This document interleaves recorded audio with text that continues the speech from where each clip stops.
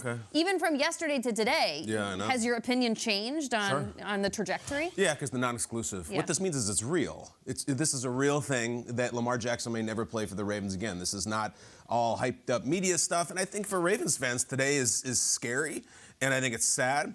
But I'll tell you what, for everybody else, come on in, ring the dinner bell. You know those dinner bell things? They click, come on in, everybody.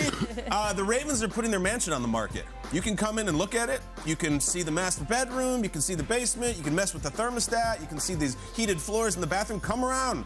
Put your feet up. Look at this thing. You want it? Come and get it. Because, guys, informally, I count 16 teams in the league who do not have a slam dunk quarterback situation where the guy is paid or he's great and he's definitely starting for us week 1. And I count the Packers among those 16. 16. So here's Lamar Jackson, who, as we all know, is 26 and an MVP. Come and get him. You're nobody in this league without a quarterback. Come and get him. I am still skeptical about how many teams are going to right now say, let's go pay 40 plus for Lamar and let's jump into that negotiation that the Ravens spent over a year doing and gotten exactly nowhere. But the Ravens basically said yesterday, you know what? You want him? Come and get him. Come and get him, and maybe we'll match it, maybe we won't. The exclusive would have said, he's a Raven. He's not going anywhere. Non-exclusive? Look around. Come on in, Mike. I look at this situation and I say it's taken so long, right? This has been a year-long process of trying to get this deal done, and they haven't been able to find a number that works for both sides. And Steve Bisciotti, if you remember, when Deshaun Watson got his fully guaranteed contract from Cleveland, he was the very first owner, one of the few that said, I don't like this. I don't like this at all. Yeah, he was pissed. And now you have a line in the sand with Lamar where everything you hear, and again, not hearing it from Lamar because Lamar's not talking. We haven't heard from Lamar since before week 13. Then he got hurt in the Denver game. That's it. Occasionally he appears on social media, says a thing, tweets a thing, Instagrams a thing, then takes it down. Yeah. But that's really it from him. And I just, there's a gap here and there's a divide. Yeah. And to me, what makes sense is by putting the non-exclusive on, you're saying, Lamar, we can't figure it out. Go find what you're worth, and then we have the opportunity to match. And maybe he finds that north of $230 million that Deshaun Watson got, and the Ravens just say, we're not doing that. Or maybe, hey, our price, the one we've been giving you, is out there, and it's been out there the whole time, and now do you want to play for us because we can match this? The other thing I wonder here, guys, hurt feelings. He's his own agent. Instead of having someone be the buffer and hear the bad things that they say about you, that you can't do this, that you're hurt all the time now, the last 2 seasons you haven't been able to finish the year, he has to hear it himself, Aaron. And sometimes, I don't know, would you want to hear that? Would you want to hear your bosses tell you, well, we love you, but you're not on the field enough. We love you, but we haven't won a playoff game in X amount of years. As an athlete, you're still going to hear it. Your agent's going to call you. You want to know how they really feel about you. So it may hurt, but you're going to be real and you're going to get some clarity.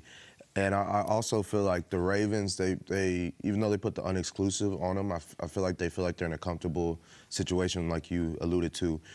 Let's get a value for him since we couldn't come to an agreement. Let's let other teams put a value on him, and then we got the final say. So I feel like they're in a comfortable situation. It is an interesting mind game, as it feels like it has been this entire time. But, you know, people have said things. Lamar hasn't said things. The interpretation here is the Ravens need to somehow, to your point, Mike, get the message across to this guy, and that we have a number that we have given you. If you want to go out and, I know, not claim your 3% because it's not represented by anybody and keep that entire number, then go out and do so. But a very strange thing also transpired yesterday on social media yesterday with all these reports with everyone coming out of the woodwork. Like, it was almost instantaneous. 4 p.m. Eastern hits. Lamar Jackson gets the non-exclusive franchise tag. 4:05, the Falcons say they're not going after Lamar Jackson. That's crazy. 4:06 p.m., the Dolphins say we're not going after another starting quarterback. It's like, why? And people were calling out the NFL essentially. Like, why are teams doing this? Very strange all of a sudden for just the check down the list.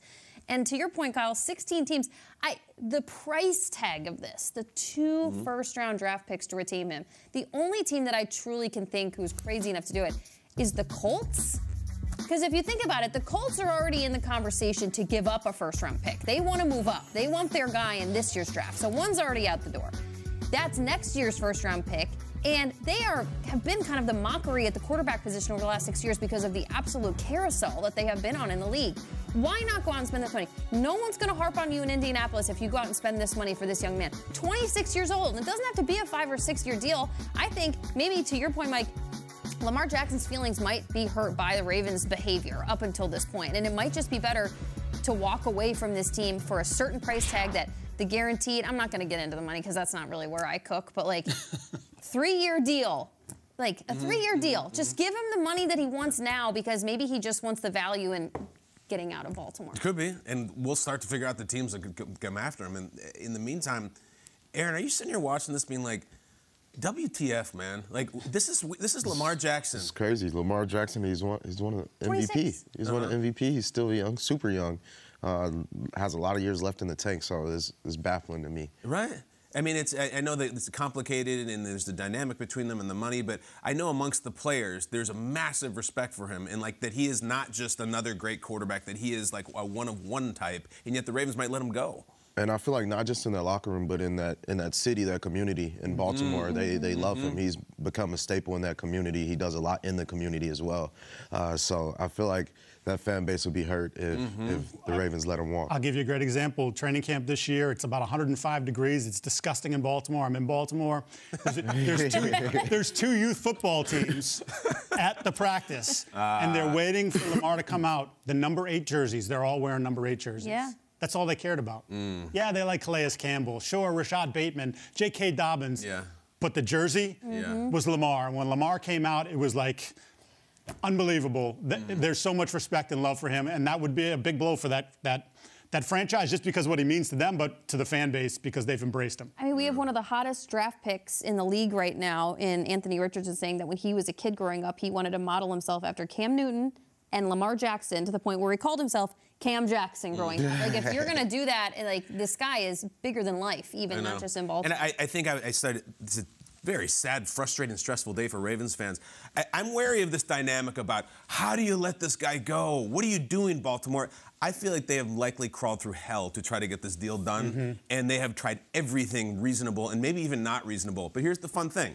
Somebody comes out and gives them the craziest offer ever. Insert team here, Colts, whoever.